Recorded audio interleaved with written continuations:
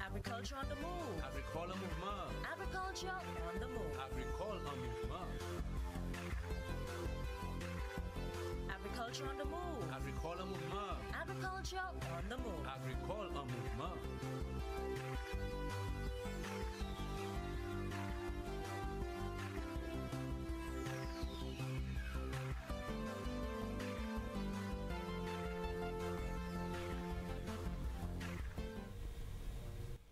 A good day again, St. Lucia, and welcome to the program, Agriculture on the Move. I am Philip Sidney, your host. Today with me is Mr. Winston Elliott, who is the Crop Protection Officer attached to the Crop Research Division in the Ministry of Agriculture. And today we will be discussing three areas of interest. One is our yam rust, which is just coming to St. Lucia, affecting our yams. We also have the South American palm weevil, and of course our usual TR4, because he's the point person for TR4. And I'm sure you've heard so much about TR4, but we will still give an update on TR4 during the program. Welcome to the program, Mr. Elliott. Good day, Mr. Sidney. Thanks for having me on this afternoon, today on your program. Great. Why, nothing stops. Is after one is another. TR4 is on the horizon. The South American palm weevil is on the horizon too. I don't know if it's in St. Lucia yet. And of course, look, now we have the yam rust. So tell us about the yam rust. Well, give us a little background of that disease. Okay, yam rust is a fungus. This disease was reported in Dominica 2 years ago. Right now, this disease is presently on island. We're not sure of what are the sources in terms of how it could have gotten to St. Lucia, but the modes of transmission vary. But it's a fungus that can thrive in a humid environment. If we notice in the recent past, we've had a lot of rains, a lot of humid conditions. It can be transmitted by wind, by rain, by planting material, a number of different ways that it can be transported from one area to another, from one farm if there's an infected farm. If you move the planting material from one farm to another farm, it can be transmitted by those means. But how do you believe it got into St. Lucia? Well, it could have been transmitted mostly by the planting material. We have a huge challenge. We have very porous borders. Sometimes people try to bring in planting material through by sea, by boat, or even for courier services, through seeds. And this poses a huge challenge for us as an agricultural industry, because a farmer or somebody, it can be a traveler, it can be a visitor, going somewhere and they see a plant that they like, and they bring in that planting material and they do not carry out the necessary measures to ensure that it's phyto certified from our ministry or the country from which it origin, came. Yeah. And that creates huge challenges. And that could be one of the ways that it is transmitted from one country, especially through planting material. A lot of the challenges that we have is people moving planting materials, and it's not by through wind transmission or animals, but people bringing in those planting materials. The other challenge is that when those planting material get in here, these are invasive species, and they can thrive in varying environments. It poses a huge challenge to the agricultural industry, because we have to look at, in terms of eradication, it's almost impossible. It is difficult to control. Then we have to go on sensitization campaigns. We have to look at cost of control. That will bring up the cost of the produce itself. We might have to use pesticides, which are harmful to ourselves, to the environment, can also affect biodiversity. What are the symptoms, basically? I know it's on the leaves, right? Okay, well, they're yellow to brown pustules that is usually on the upper surface of the leaves. In some cases, you can see it on the underside of the leaf, but it's pustules that are more pronounced on the upper surface epidermis, of the leaves. Sometimes it's noticeable on the stems of the plant, even the leaf stalk. It can be observed in more advanced stages. The the rust can be observed. So what impact would it have on production? Well, initially that infection would affect photosynthesis. And photosynthesis is the production of food, creating the tuber. So what you find happening is that the plant would have reduced vigor. It can even make it more susceptible to other diseases like anthracnose. We can also have a situation where the tuberization would be affected, so it will not be able to give as big as a tuber as tuber as it should be. So that would adversely affect the productivity of that plant. Okay, so far, what do you all intend to do? I was told that there will be a survey that you intend to carry out. Okay, well, the ministry is taking a proactive approach. And what we intend to do is what we have been doing, what we have implemented thus far, because this disease was observed about the latter part of last year. And what we have decided to do is carry out an awareness campaign, sensitize farmers, sensitize the public. There's a lot of movement of people from one island to another, from various parts internally also from various parts of the island, people moving planting material. So we want to sensitize the public, the farming community, and let them know how that pest can be transmitted from one area to another. So sensitization is a huge role that we will be carrying out. We will also be doing a survey so that we can know to what extent that yam rust is presently on island. So do you know exactly now, as we speak, where it is now in terms of zoning? What part of the island it's breeding? So far we have done a number of farm visits. We have been collaborating closely for our extension staff. And in some areas within the southern regions and the western regions, we have observed the yam rust there. That is why we trying our best to ensure that we carry out that sensitization, the survey to find out what the extent of the problem is, because part of the survey will be asking information like what varieties that we observe, what varieties that have been planted, what extent.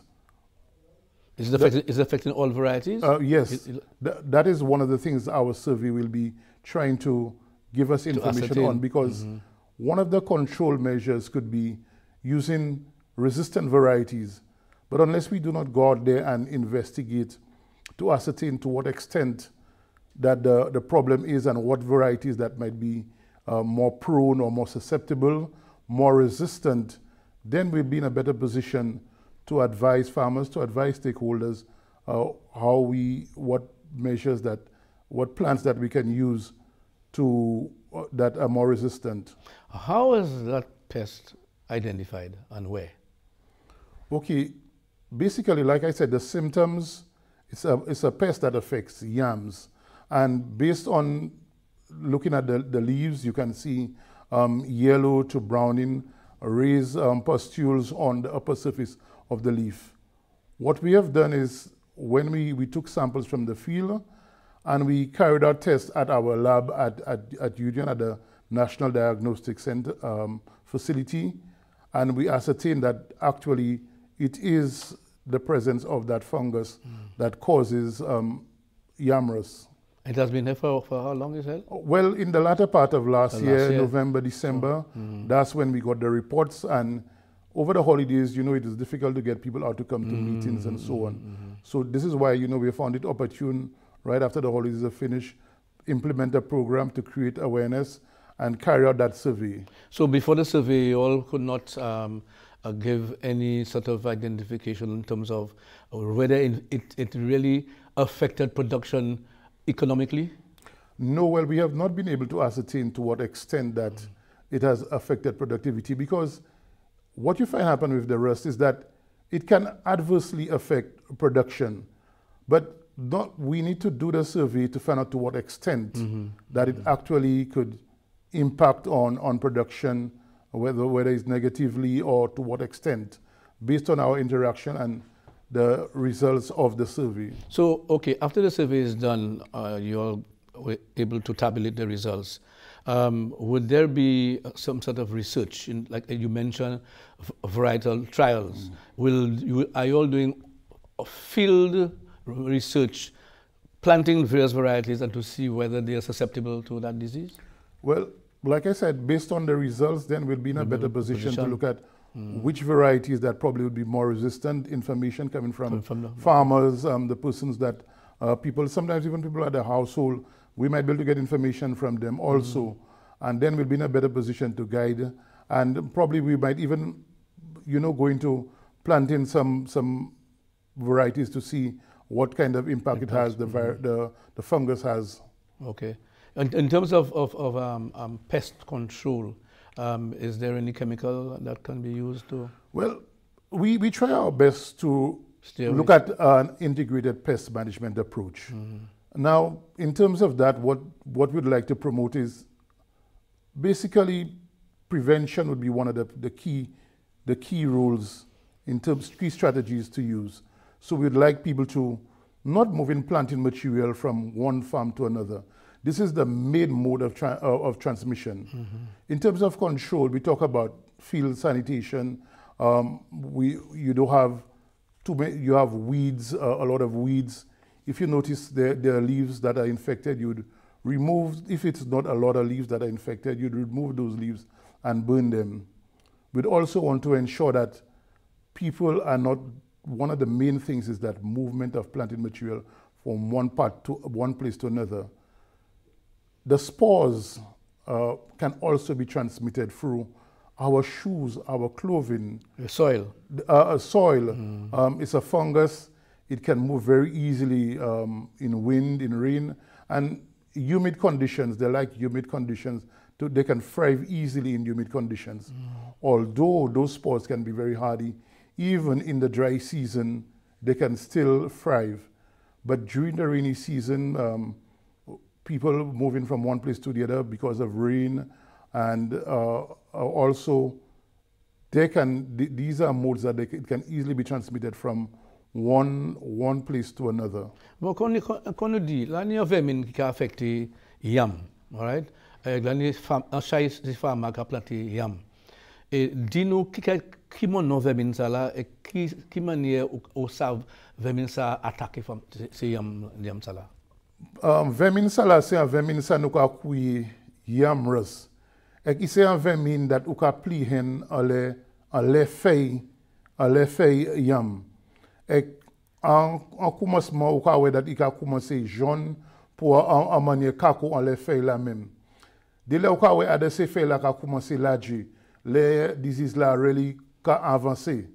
Et ça c'est yon a de ces manières that ou sa that disease là ka affecté yam là. Bon, depuis qu'il y a disease aujourd'hui, ouais, à présence vermine ça là. Depuis un finissement l'année passée, nous observons présence disease ça là, nous avons des rapports et nous allons investiguer et nous prenons samples et nous allons en lab là et nous testons pour that is a disease yamrus that can un champion that can cause disease ça là. Sauf ces pharma qui disent ça. Oui, nous avons ces rapports from ces pharma. Vous parlez by ces extension officer et nous ailleurs et nous prenons samples et nous observons ça qui c'est problème là même. Mais quand vous croyez vermine ça sorti? Well, vermine ça sorti from plusieurs différents côtés.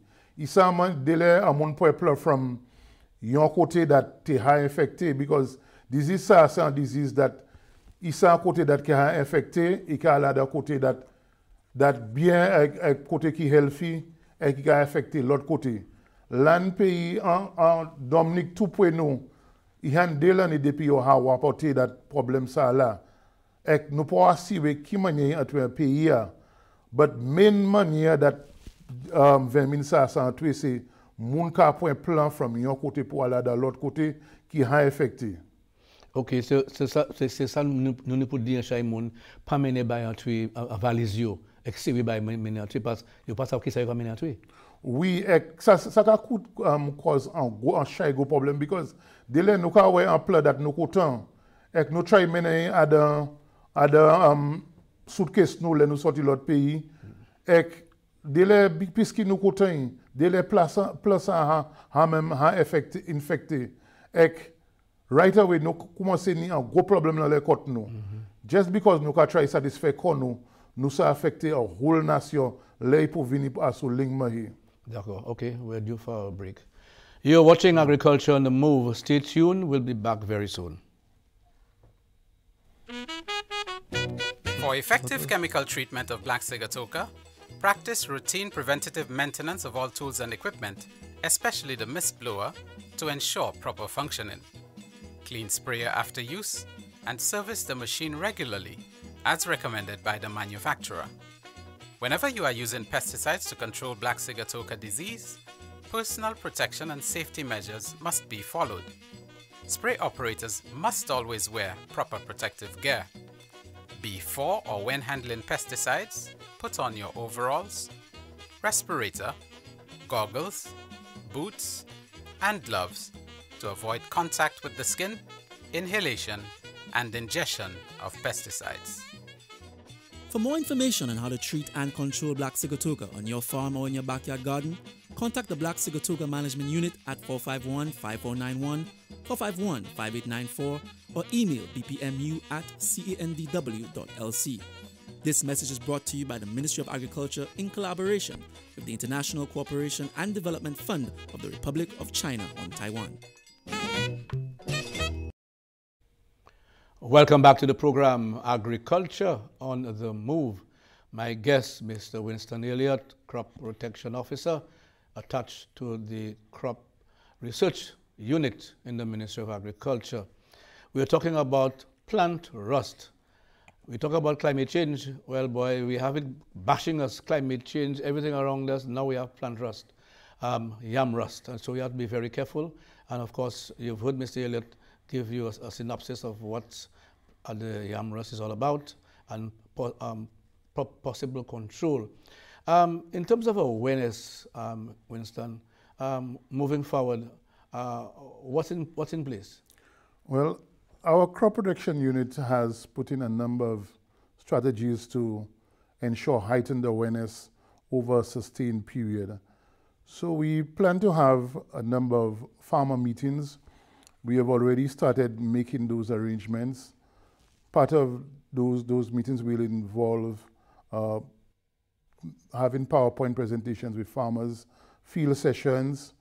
We will also be doing press releases. We will be doing interviews, releases on the ministry's website, releases of the newspaper, the outlets, news outlets online, and farm visits, home visits, interacting with the farming community primarily that would be most affected. These are most of our target audience in carrying out heightened sensitization for the yam rust. Okay, so in the meantime, what are you asking the farmers to do? Well, we're asking farmers to be observant. One of the things about in crop protection, we always have to observe our crops, monitor our crops on a regular basis. Our yams, monitor them closely. If you see any strange symptoms that you're not used to seeing, contact your nearest extension officer. Do not move planting material from one area to another. You can have infected planting material that can move from one area to another. This is the most pronounced way of the fungus moving from one part of the island to another. It's already in some of the areas. We would like to really try and contain it. And we encourage farmers not to move planting material from one place to another. It can easily be transmitted in these times that we are in now.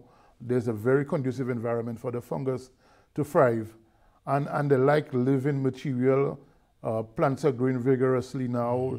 Lots of rain, lots of humidity. The fungus can thrive rapidly. Great. Thank you for that. Okay, so we move from yam rust to the South American palm weevil. Tell us about this. Well, the South American palm weevil, we had a challenge in 2022 where we had one farmer that had the palm weevil. And the South American palm weevil is a weevil that can affect coconuts, and it's also a vector that can transmit red ring disease, nematode, that can destroy coconut plants. And that disease can can have a huge adverse impact on the entire coconut industry. And just think of for a moment us not having coconuts in St. Lucia, or you have to pay $5 for coconut because the supply is very limited. So what the ministry did when we realized we had that problem, we got the support of CARDI and ICA. They supported us on this initiative. We went in, we had to fell a number of trees on the farmer's holding, and we found it necessary to set up a number of traps island-wide. We had traps in all of the 8 agricultural regions, and we monitored for a period of a year. And based on the results of our survey, we realized that while we still have the weevils, they'll find them in a number of areas right across the island. But in terms of creating a problem for coconuts or coconut trees dying or they're affecting coconut trees, that is not the case. We have found it necessary that due to manpower resources, we continue monitoring, but we're not going to continue monitoring all the traps island-wide. We'll continue interacting with farmers. Our extension staff will be doing that. Our crop protection staff will be doing that. But we have found it necessary in one of the regions where the problem started that we're going to keep the traps there because there are still some challenges there. We need to continue monitoring while we continue monitoring in the other regions, but we'll keep the traps in those regions where we found a problem initially. What are the real symptoms so that farmers can be aware of that disease?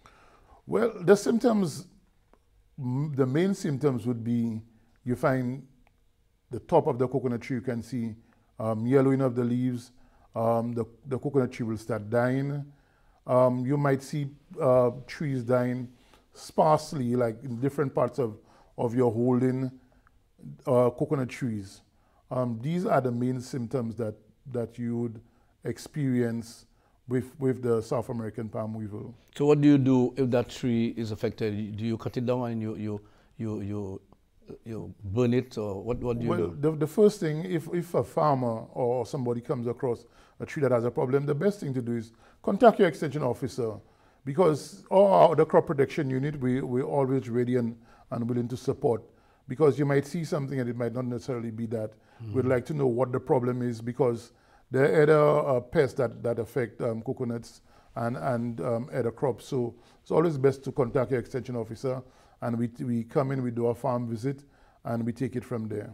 Yeah, but I'm still saying that if it is definitely identified as the South American palm weevil, what do you do? Okay, well, the measures that we have implemented when we came across that challenge, we had to fell the trees, and we burned, the trees were burnt. They're burnt. Yeah, Okay. So are you saying that disease is not prevalent on island? We do not have, from all indications, what our results have shown, we do not have red ring disease in St. Lucia. We do have the South American palm weevil. You'll find the South American palm weevil all over St. Lucia, especially in areas that are close to forests. You will find the South American palm weevil. And they live out there, they're part of our ecosystem, they're part of our biodiversity. So it's not all of the time that you'll find that they will adversely affect the coconut trees and cause an impact to adversely have a negative impact on productivity. So we do not have the red ring nematode disease? No, we do not have the red ring nematode disease in St. Lucia. And it's as a result of the palm weevil, eh? Yeah, the palm weevil is a vector for red ring disease. And we do not have the red ring disease? No, we do not have the red ring disease, okay. But we have the vector, which is the South American palm weevil, which you'll find in the forest, in the farming community. You'll find the weevil out there. But to what extent or damage that the weevil will do to a tree to enable it to fell it? Okay, well, the way the palm weevil, the larvae of the palm weevil eats away at the heart of the coconut tree. Okay. And when it feeds on that, as a result of feeding on that, eventually it kills the tree. If it kills the tree, then that means the tree is of no use. It cannot produce coconuts anymore. So it would be best that you fell the tree so that it cannot remain on the farm anymore, to allow other trees that are in the area to thrive. Ok, so l'année on disease qui affecte le coco, ça anti-vermine. Dis-nous about ça. Ici, en Tibet, ça nous a couillé en weevil. Et weevil, ça, c'est en Tibet, that entre de check coco. Tibet là, il y a nous a couillé, lavé, that manger check coco. Et quand pas de manger check coco, il can end up trade check coco. Il a trade pied coco. Aussi, bête salani, ici, ça nous a couillé un vector. Il s'apporte un lot disease. Ça nous a couillé red ring disease. From yon plan pour aller à l'autre pied coco. Et ici, un bagage that depuis we un pied coco, il a trade pied coco. Non, nous pas ni ça, c'est ici. Nous pas ni disease ça là. Nous ni Tibet là, South American palm weevil ici, but disease là that il a cause, nous pas ni disease ça là, cette ici. Nous pas ni personne disease ça, cette ici pour en prison. Ok, on a une minute de parler about TR4. Continuez. TR4 nous a fait un chai démarche, moins plein en chai avec mode that les femmes, les peuples cette ici, ben non chai si pour un chai c'est mon la femme, ni c'est Jean Customs, ni c'est mon la travail classe pas, you have no chai si pour aso éduquer collaborer avec nous, travailler ensemble avec nous pour try best nous pour empêcher champion ça oui cette ici. Et moi, je veux continuer à dire que nous ne pas supposé qu'à mener pièce plan qu'à sortir l'autre pays si nous pas contact office nous en ministry because pièce plan pas supposé qu'à entrer dans le pays sans authorization, sans papier that sortir office nous. Well, Mr. Elliott, I want to thank you because we have come to the end of the program. So I don't know if you have just a few final words, last 20 seconds. Moi, je écouter that les pays, les femmes continuent à nous support that you can nous avons une bonne information that you can dire satisfait mode nous coopérer avec you et you même ka assister nous en pile pour faire commission aller dans that nous point démarche qui nécessaire pas point plan from n'importe côté pour aller dans l'autre côté. Okay. Thank you, Mr. Elliott, for being here, and I wish you success. Merci. Continue, especially with that yam rust that we have. Okay. Yeah, merci un peu, Mr. Sydney. You have been watching Agriculture on the Move. Thank you for viewing the program. And remember, agriculture is our business. So that is why we have to be alert to, when we look at those diseases that are affecting us. Yam rust, the South American palm weevil, and of course TR4. I'm Philip Sidney saying goodbye and see you again. Thank you, sir. Yeah, man. I think we Agriculture on the move. Agricole en mouvement. Agriculture on the move. Agricole en mouvement. Agriculture on the move. Agricole en mouvement. Agriculture on the move. Agricole en mouvement.